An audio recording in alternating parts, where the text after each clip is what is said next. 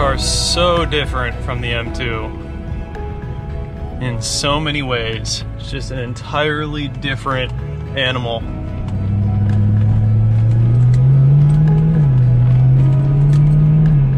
This steering wheel, man. Steering wheel feels so good in this car. Wish I could put this steering wheel in my M2. Just like the shape of it and the style of it. I love this steering wheel. I spent a few hours, a good chunk of Sunday, cleaning this thing up. And actually it might rain today, so I might end up cleaning it again before I send it to the new owner. But I wanted to take it to the shop and just have it looked over one last time and make sure that everything was tip-top shape, good to go for the new owners. I just like to make sure that the cars, anytime I send them out of my possession, that I have documentation of the car being in really good condition and there's no surprises. So many people hate on these cup holders and I absolutely love them. All right, so we're obviously caffeinated. Let's throttle the shop. You know you're in the South when you've got Chick-fil-A everywhere. This place is like a religion down here, man. People love that Chick-fil-A. Be lines and lines of people trying to get this stuff. I don't really get down with it. I mean, I've had it before, it's pretty good, but it's not really my thing. All right, time to hit the road. Hit the road with this snack machine. Man, I'm actually gonna miss this car a lot. I'm not gonna lie. I will miss this car, but we'll own another one someday, so it's all good. Gotta make moves, gotta make decisions to get to bigger places sometimes that aren't the easiest. That's just part of it. And this is one of those decisions, so I'm confident in it. I think it's gonna be for the better.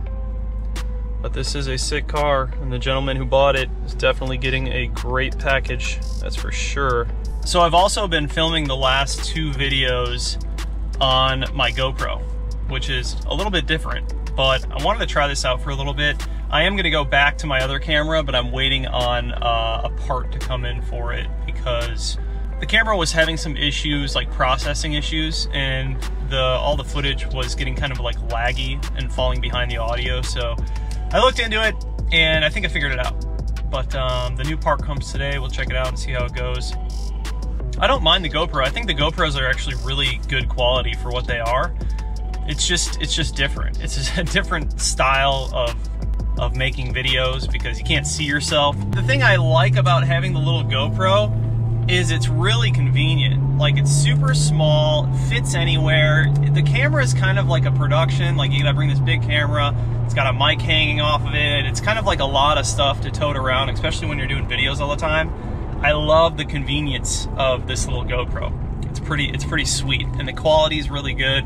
So I will continue doing some videos with the GoPro, but my main thing is going to be the Canon, obviously, because the Canon just looks really good, and I'm super used to using it. It's nice to see yourself too, because you don't really know what you're filming right now. So I talked to the new owner, or the buyer I should say, yesterday on the phone. Really great guy. He's super excited to own the car. It sounds like it's going to the right person. He's definitely an enthusiast. He has an R8 and he used to own an E90 M3, sold it, missed it, and wants a new one. And that's honestly, I hear so many people that say that they owned one at some point in time and they missed it, and now they're back in the market for a clean one. And I'm sure that that's going to be me down the line, because once I have more room, I will get another one for sure, 100%. This has been one of my favorite cars that I've ever owned, and it's just it's so unique. But right now, I don't have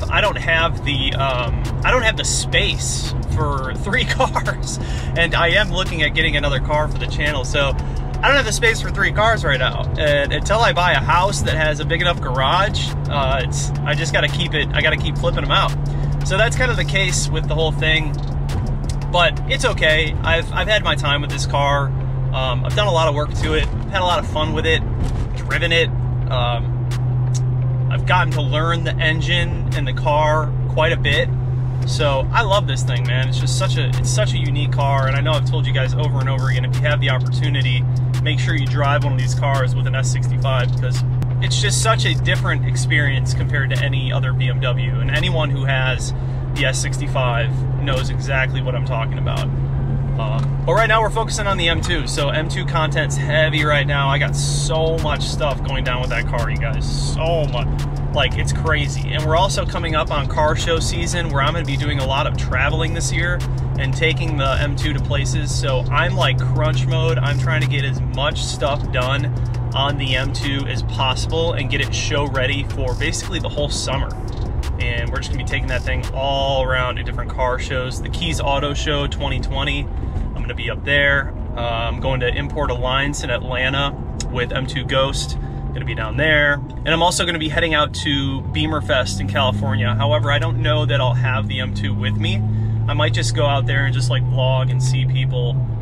That's my favorite part about that stuff. Like, I get to meet everyone that I talk to online, because I talk to a lot of different people on Instagram that I don't really know, and it's great to put faces to the IG handles, you know?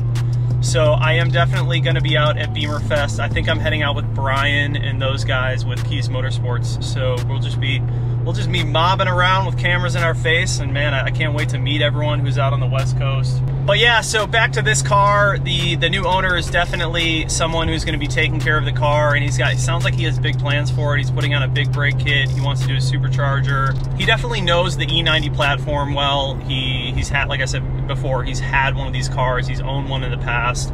And he knows what to look for, he knows the problematic areas, and that's the great thing about this car in particular. All of those problematic areas were already addressed. So this is just a great canvas, or you know, just a great plate for anyone to get into. It's got the perfect bones, it's got the perfect skeleton, because everything is just solid.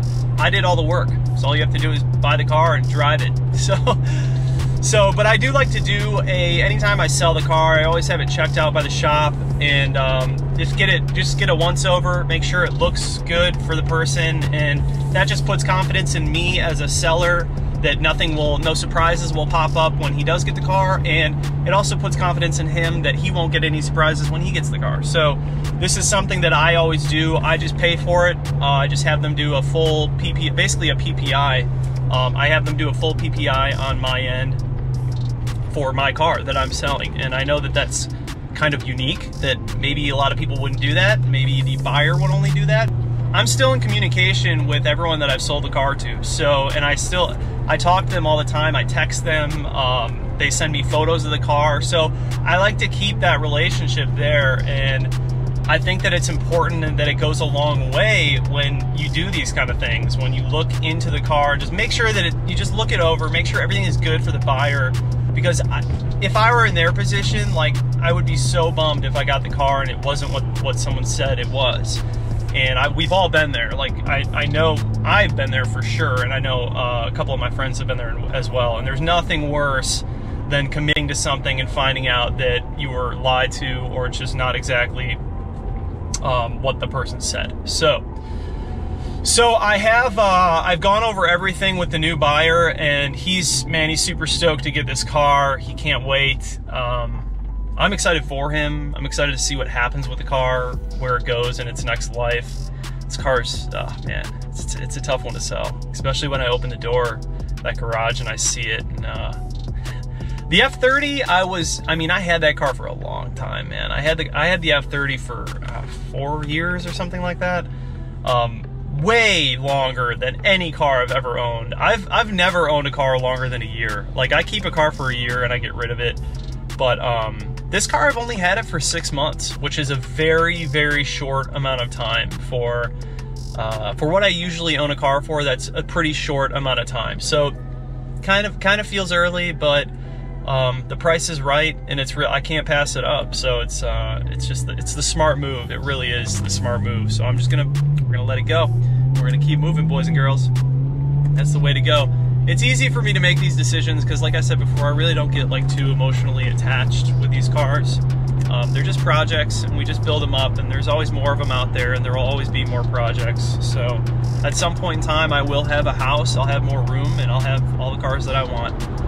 So yeah, so I'm just taking a little drive right now, just enjoying it, and hopefully everything goes well at the shop. Keep you guys informed.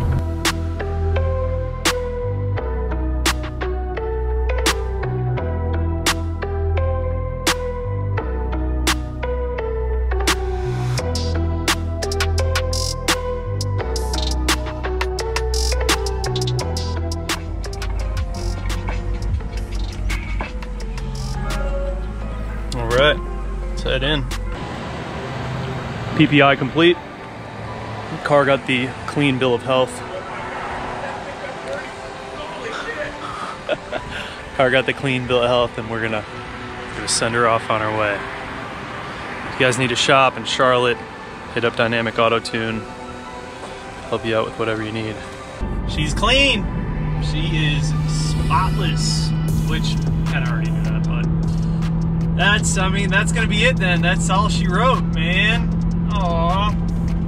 Bummer. Not a bummer. It's a good thing. It's a good thing. But yeah, man, she's officially sold. So this car will likely leave this week. I think we're just waiting on him to set up the transport details. But yeah, she's gonna go this week, and then it's on to searching for the next car. We'll see what happens.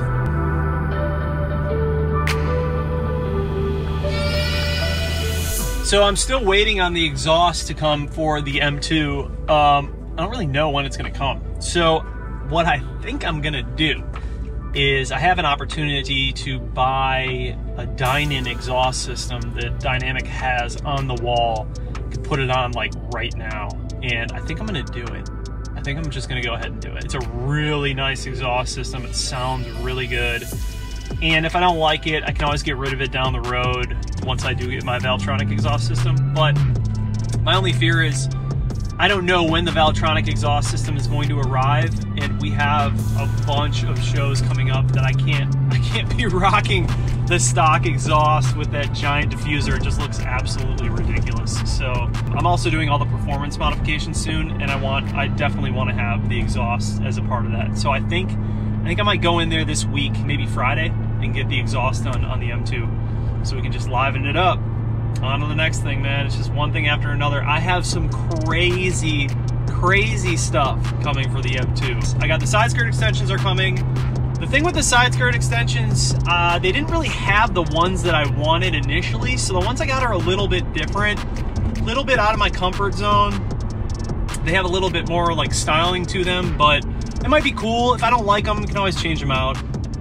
But we'll see how that plays out. Yeah, I'm just trying to think of all the things, like bringing you guys up to speed with everything. I know this vlog is pretty random today, but sometimes it's good to just chat with you guys and let you know what's going on. And I figured why not just bring you guys along for the ride, like the final ride in the M3, and kind of chat with you about everything that's going on with both cars. So obviously this car's going, and then the M2, I also have some other sick parts that are coming for the car that are going to be probably a little bit controversial, but it's going to be good. We're gonna set that thing apart from any other M2. Anyways, guys, I'm gonna head back to the house and get some work done. I got a bunch of stuff I gotta get done before this afternoon.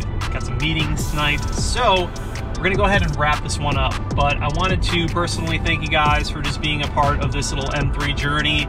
It's been a blast, man. This car's sick. I love it. And good luck to the new owner. He doesn't have an Instagram or a YouTube or anything like that. So unfortunately, he did say he will be sending me like photos of it as he does stuff to it, which is cool, and I'll definitely share those with you guys. But as far as the future of the car, I think that he kind of just wants to remain private, and I respect that privacy 100%. So, but trust it is going to someone who knows about cars and takes care of cars meticulously, and it will have the proper future. So anyways, thank you guys for watching. Please do consider subscribing, comment down below, like this video, hit that bell notification. Just like that, vlog's over. We're out.